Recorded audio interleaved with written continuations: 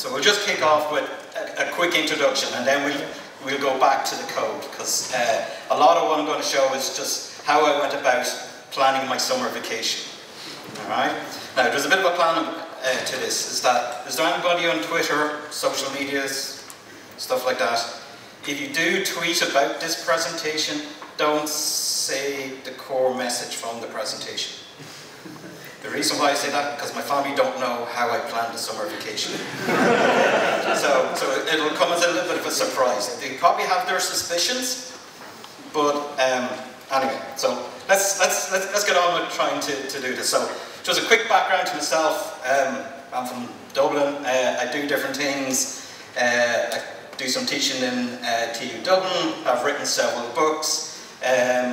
What else can you do? If you search for me, be careful who you get, because that's not me, right? So just a bit of confusion there sometimes, but if you put in kind of data mining, machine learning, or Oracle, you get things to do with me, all right? So what was the aim of the presentation? So the aim of the presentation really came out of a little bit of a play around with using a variety of different technologies and a few different libraries to see, hey, we're going to go on holidays, could I actually use some of these technologies to actually plan the holiday? Alright, so because a lot of it is to do when we start seeing examples of machine learning, they can be very intense type examples or very serious type examples, and sometimes those examples they're very hard to relate to. So this is something that hopefully is a little bit of fun, a little bit of humour, and something that you can relate to. Alright, so and by doing it is that we can learn things along the way. So the purpose of it, right, like starting with any sort of machine learning, data science type project, you always start with a business goal. What do you want to be able to achieve? What I wanted to achieve was, could I plan my summer vacation, right, using a variety of different technologies, using Python, machine learning, a little bit of databases, and a few other different libraries that we might have. If you want to, I'm on Twitter. If you want to follow me there, you can get more details off it. I'll be posting up a link to the notebook and the data set probably Monday or Tuesday kind of thing. So if you want to kind of get your hands on that, you can go and do it. But part of I think some of the problems around kind of approaching kind of machine learning projects is that a lot of people will get into talk about it's all about the maths or the statistics, and it's really hard kind of complex stuff. Or it's all about the algorithms. The algorithms are the most important thing that we need to be dealing with. And then we have the people going on, this is a really hard problem, and it's so hard you wouldn't understand. Alright? The reason why you use that quote, because it was said to me once. And kind of in a way is that, most of what we hear about as well is about deep learning, and it's about finding pictures about my cats and dogs. So in a way, that's a little bit of, we're getting more of those kind of, slightly edge case type examples. But when we come to actually developing kind of machine learning projects or doing machine learning in the real world, we've already heard presentations today that talk about productionalizing it, putting it into production. And the reality is you are going to have a team effort, and you are going to have a team kind of approach to what technology you're going to use. You're not necessarily going to use one technology or one language or one tool or one library. You're going to use a complete suite of it. Right? And that kind of brings us back to a little bit of our kind of software development end of things. And what do people mean by machine learning? This is kind of one of my favourite quotes about, or definitions of what machine learning is. It's a thing for putting stamps on data, for putting a label on data. So instead of us having the right code to do like if-then statements, can we use some of these tools or languages or libraries to help us to find patterns in the data that we wouldn't be able to find ourselves by either querying it, exploring it, and doing some if-then statements, right? So we're going to be kind of learning with examples. And we probably have seen lots of examples of where it's been used across lots of different technologies. And I kind of do this, the 10-year challenge, right? So it's kind of like, what it was 10 years ago versus now versus 10 years in the future. The exact same list is around, because machine learning and those technologies have been around for longer than I have been around in the vast majority of cases. They're just becoming more widespread of what we want to do. And the reason why it's all important, because it's becoming mainstream. It's no longer a specialty. It's no longer a specialist job of data scientists. Now you may need specialisms in certain scenarios, but most of you have done something with data science already and machine learning. Yeah? right? So like what if you were putting up your hands, or you've had a play with it. But sometimes when we start doing this, it can be a little bit difficult to find out where do you start. You know, and it can be a little bit confusing because you see all of these different variations, and then you start seeing about, well, what language should I start using? Should I be using R or SAS or Python or Java or Golang or whatever else? And you know, Python is really popular at the moment. But getting back to doing these kind of projects is that machine learning only plays a small part in your project. Okay, it's not a big thing in your project, it's a small part. There's lots of different other elements that we need to kind of take care of. So, hands up who's watched Shrek? Right, you know when he's going off on his adventure in the first movie with Donkey, and he's trying to explain about ogres.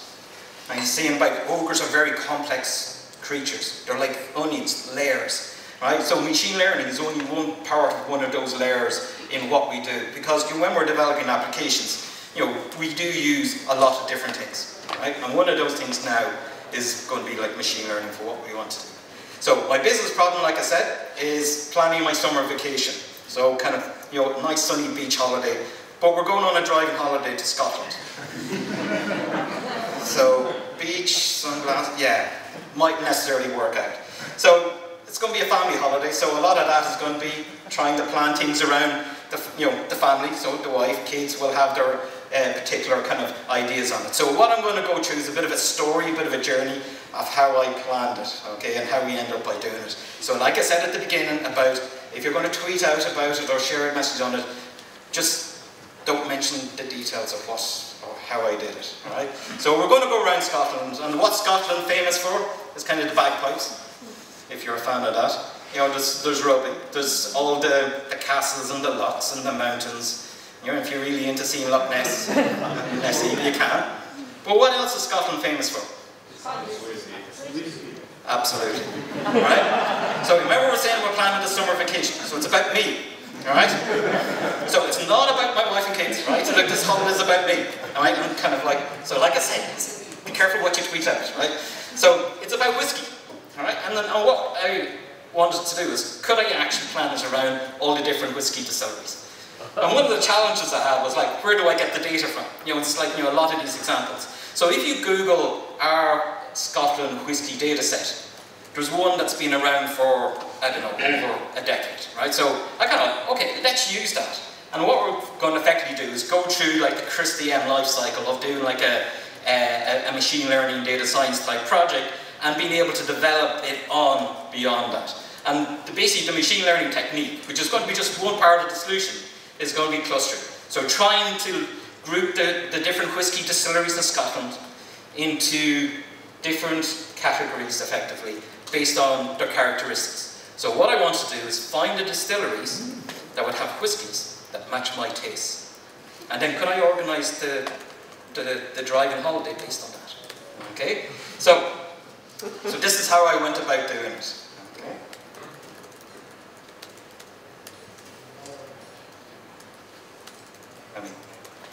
Right, so, like I said, there's a lot of code. For those that are on the edge, if you want to move a bit closer, you might need to.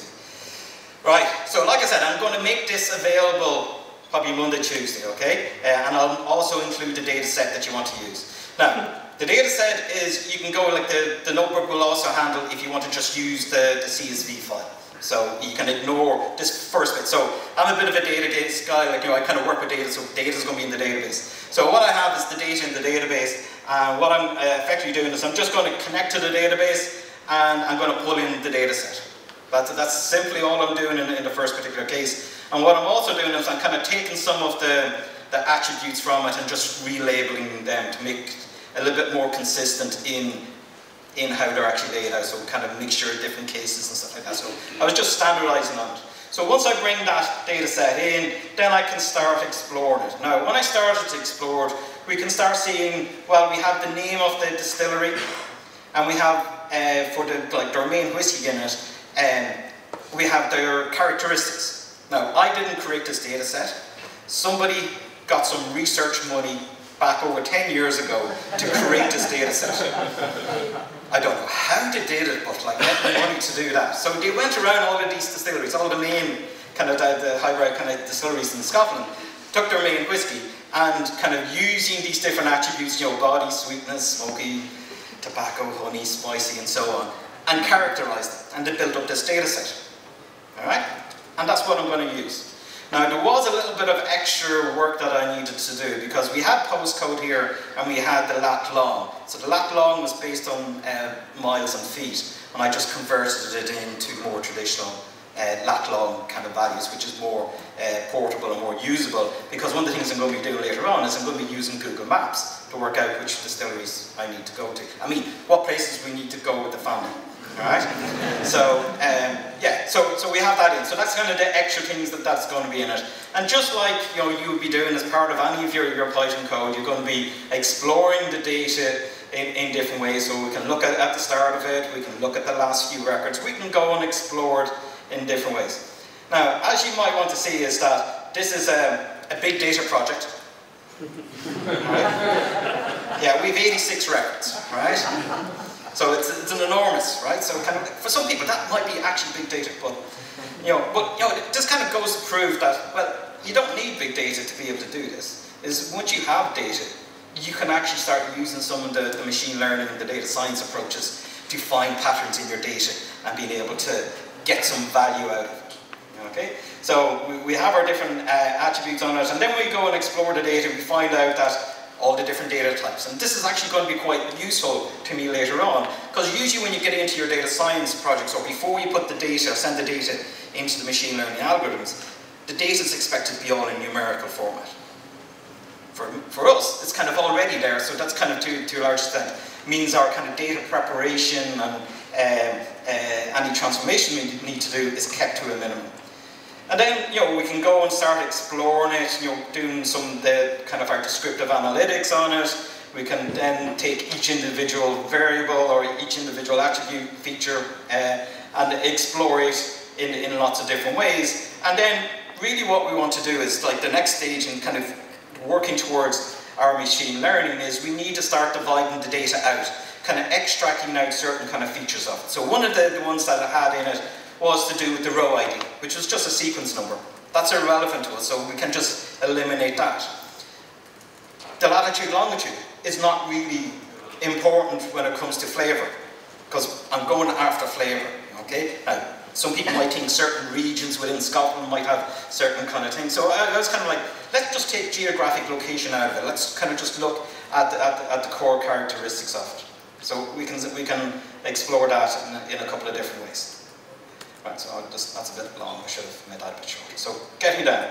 So like I said, the data preparation was actually quite easy for this particular data set because a lot of it was in numerical format. So all of those different variables that we have across the top here, these are the ones that someone from that research project, I'm sure they really enjoyed it, they decided on these, and you know, you kind of think of tasting notes, whether you're into wine tasting or beer tasting and being able to record those. So they went and explored all that particular data. And we've taken the name out of it, we've taken the lat long out of it, we just want to have it purely on those particular characteristics. Like I said, big data problem, we're 86 records in.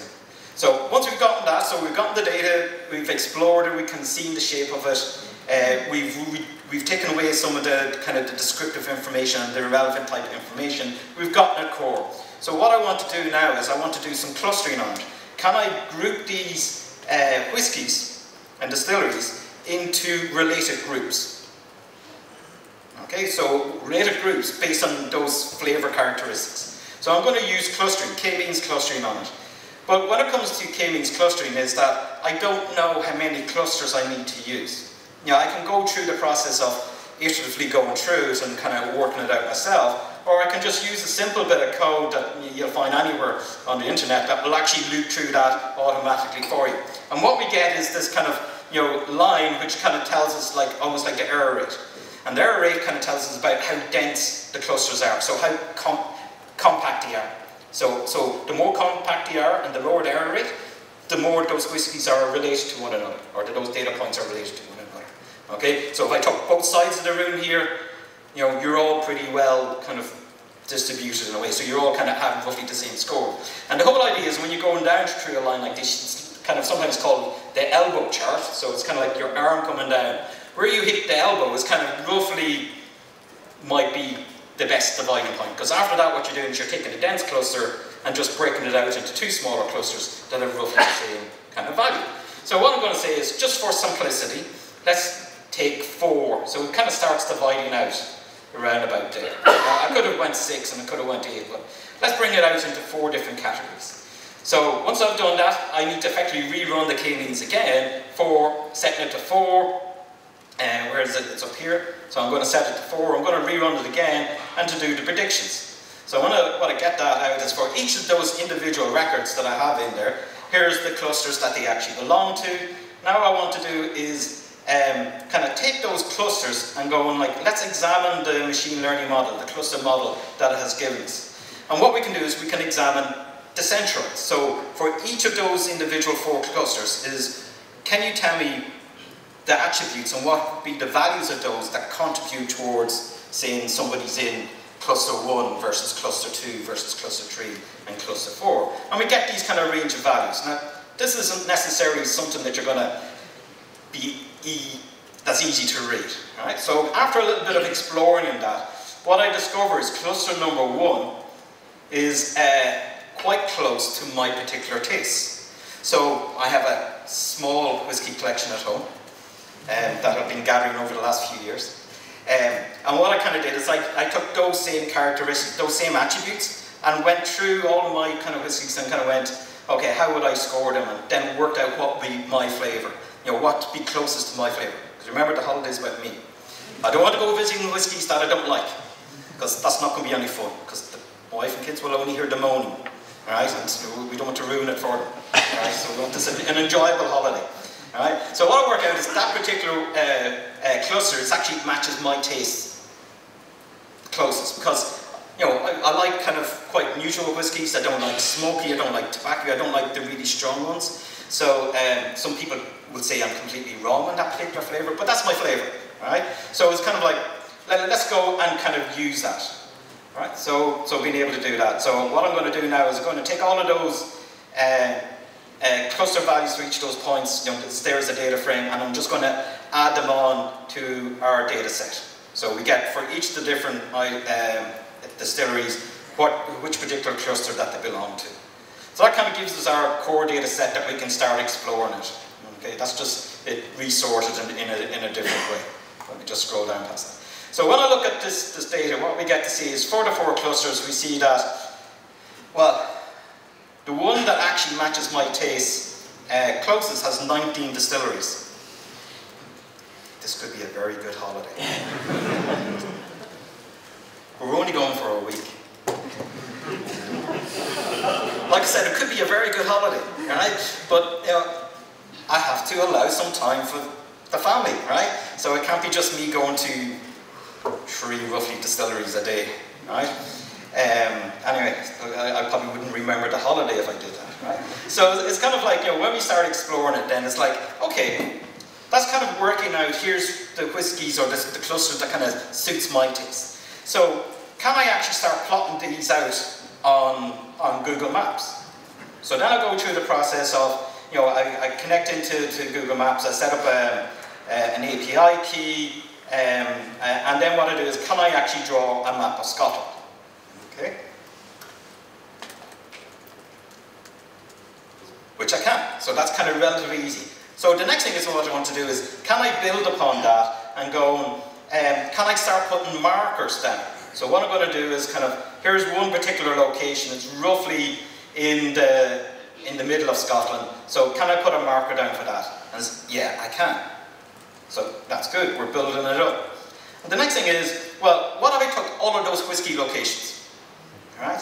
So what I'm going to do is I'm going to go back to that inset that has the lat long that I kind of recalculated in. And what I'm going to do is I'm going to plot all of those. So if I just make that a little bit smaller.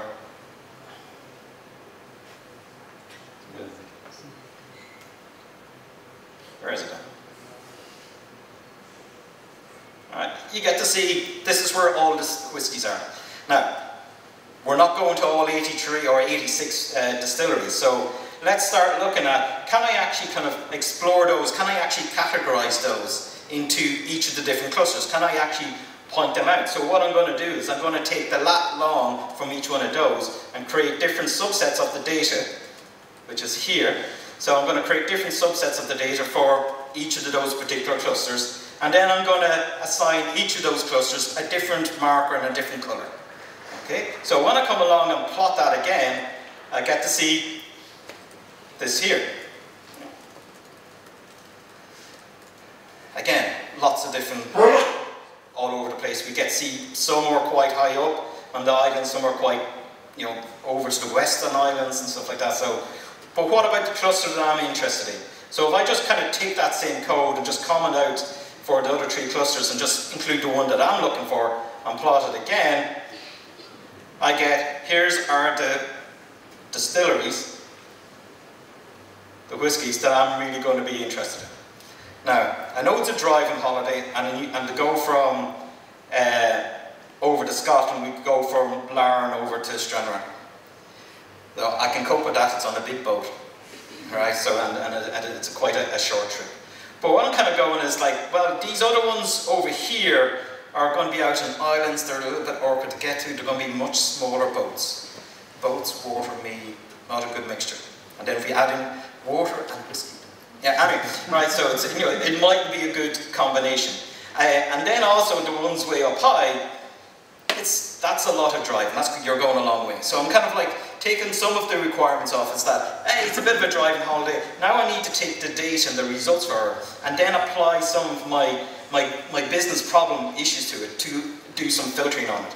So I'm going to filter that. We're not going to go up past here, okay, up past the Inverness, and we're not going to go over to these islands. So I'm going to do a filtering on all of that. Right, but before I get onto the filtering is, can I actually do driving routes now? So this is again plugging into the Google Maps, the Google API, being able to do driving routes. So I kind of worked out, up around Fort William, it's probably going to be one of the first stops. That's one of the whiskey, because Fort William is where? What's beside Fort William? Loch Ness, yeah. So we're going for the family to visit Loch Ness. One of the first distilleries is right beside it. Alright? So coincidental or not, right? So we look at it. But out of that kind of data set, there's 19 distilleries. Right? And if I was to do the driving route for all of that, yeah, it's not a good idea. So what I'm going to do is I'm going to take that particular data set and I'm going to do some filtering on it based on the latitude and longitude. So I'm going to remove the ones that are really far up and the ones that are kind of off to the west coast. So I'm going to filter those off, and when I do that filtering, I go from 19 distilleries. Remember, they might have multiple whiskies. 19 distilleries down to 9. It's a week's holiday. It's a bit more doable, isn't it? Alright, so it's looking a bit more promising. Alright? So if I take those and redraw them with just those distilleries, what I get is something that looks like that, which kind of brings us on a bit of a circle around Scotland. That's handy. And it just happens to tie in with some of the places that the family would like to go and visit. That's handy, right? So looking at that, but the driving route there is a little bit all over the place. So, well, what I end up by doing is I just end up by sorting the data a little bit more to give us a bit more of a kind of a clockwise direction. So we get a driving route like that, which is good. So the next thing I want to do is, well, we end up over here at number H. It's kind of like, well, we have to go back to the ferry port. So if I add that in as our endpoint and run that is a very long drive back, isn't it? Right? And it's kind of, I don't fancy that. But remember, there's other people going on this holiday. It's not about the last distillery that we go to. So it's kind of the wife and kids who like to go to Edinburgh. All right? So I'm going to add that in as a stop. But before that is, if I zoom in a wee bit on this, what we'll find is there's a couple of scenarios where there's two distilleries right beside each other. You kind of go, doing two distilleries in a day might be a challenge. Alright, kind of like, oh, yeah, we visit one, I might be allowed that. and then a few kilometers up the road we get another one. Oh look, all right, and it's just like, that's not going to work, all right? So what I'm going to do is I'm going to apply a filter to it. So it's just going to do a distance measure. So it's kind of again, if you look for a function that will calculate distances on Google, you'll come across this piece of code. So I took that and been able to say as well, let's have a minimum distance of 25 kilometers. So let's pretend we've driven a reasonable amount. So what I'm going to do is I'm going to go through that particular kind of sorting process again, just expanding out the piece of code that I have, but this time I'm adding in the filter is that, well, if there's another distillery within 25 kilometers, I'm going to skip it. All right? I'm just trying to be nice. All right? And when I do that, I discover, well, just 2 distilleries that come out. Okay? So when I draw that route now, so we're gone from 9 down to 7. It's becoming more realistic, isn't it? Right, and more kind of achievable, you know, and more chance of me getting away with it. Right, so we get a nice kind of route, being able to plan around all of that. But remember I said, you know, we need to do something for the family, and they all want to go to Edinburgh. All right, so when I kind of add in Edinburgh into the data set and being able to plot that out, you kind of go, well, you know, the drive back to get the ferry isn't that far. You know that picture that I showed you at the beginning of the bar with all the whiskies? That's from a bar in Edinburgh. So, like I said, it's all this about me, right? So yeah, so it's all good, right? So we can build that all in, right? Now, the next thing is, can I get the driving directions? So I've done all of this work. You know, again, you know, remember, we've done some machine learning on it. It's formed part of the solution and is driving everything else that I've kind of done since doing that. So when I go into kind of Google Maps and get the driving directions, we get a lovely JSON object back, yeah, which is all really easy to read. You can all read that and understand, right? So if we do the kind of the pretty print on it, you know, we get something that's a little bit more readable, and there's a huge amount of information in here. So we can start getting out, you know, between the different data points, you know, how far is it, roughly how long it's going to be, and then if I kind of structure a bit of the code on it, then I can extract out all the different driving instructions on it. But when we examine this, we get to see that, well, there's some tags within the data set, and you kind of going like, well, maybe you know, I need to do a bit of a cleanup on that. Again, you know, just a standard bit of code that if you Google for it, that will just remove those tags for it. What I do now is I just wrap the driving instructions on that and just format it slightly differently. So I can get the instructions out now, the driving directions out. So that's all pretty good, right? And then what I need to do is go and get the driving directions. So I've proven it for between 2 points, and then just loop through all the different data points that I've gathered up. And that goes off and gathers all of those different driving instructions for what we want to be able to do. Okay. Now, one of the last things we want to do, because you know, I like working with databases, I work with databases all the time, I'm going to take that data, and what I'm going to feed it back now is I'm going to feed that, all of that information, those maps, those instructions back into the database, because I want to be able to store it and be able to access it offline. So I'm going to take all of that, and again, just taking the code that I've just taken up again, I'm going to create a function that just does the insert into it, and then if I just run this now, just fingers crossed on conference Wi-Fi, what we should start seeing is those instructions being inserted into my database on the cloud, right? And everything to do with from the map to the different data points and all the different instructions for each one of those. Okay, so we should be, is that it? Where's the one more? There. And we're all done. So the way to kind of go and kind of prove all of that is, let's see, do I need to reconnect? Are we still alive? So if I reconnect and all of that, so the data is there. If I go into the database, what I can see is, so this is coming from my cloud database. There's the map that I created earlier. Okay, and then, where is it?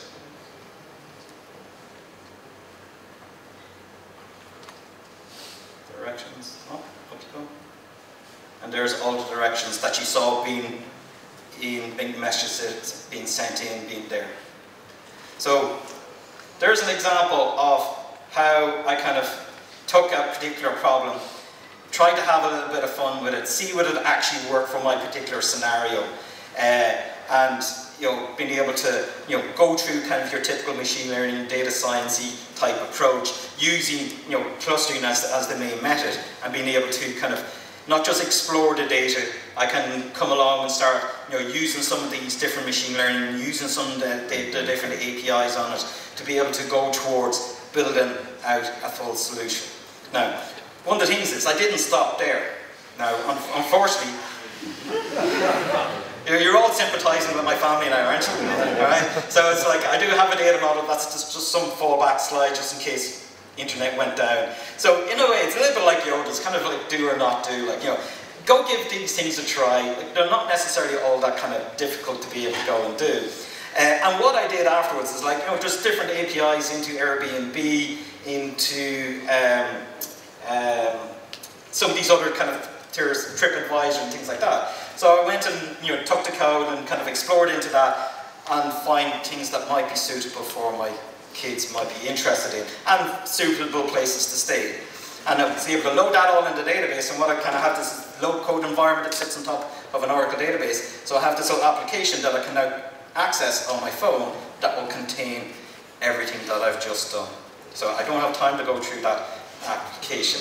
So, and it is a bit about kind of like, we need to have a little bit of fun about this. We have a bit of fun. You might discover things along the way about how we do it. And you'll remember that like machine learning and all of these kind of different technologies are just one ingredient to building out a solution.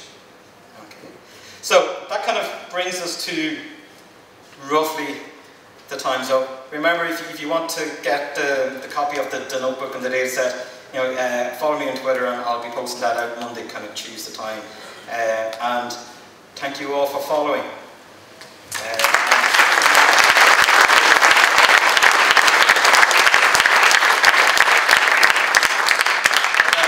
Just to prompt one question, I'm going to ask myself a question. This is a question that somebody asked me earlier. Did I do validation? Look, an important part of machine learning is validation testing. So, did the distilleries that I visit, did they live up to the standard? What I say is, the bar here has a really good selection of whiskies along the top shelf. Right, so if you want to discuss the validation aspects of this, we can go and do some in the bar.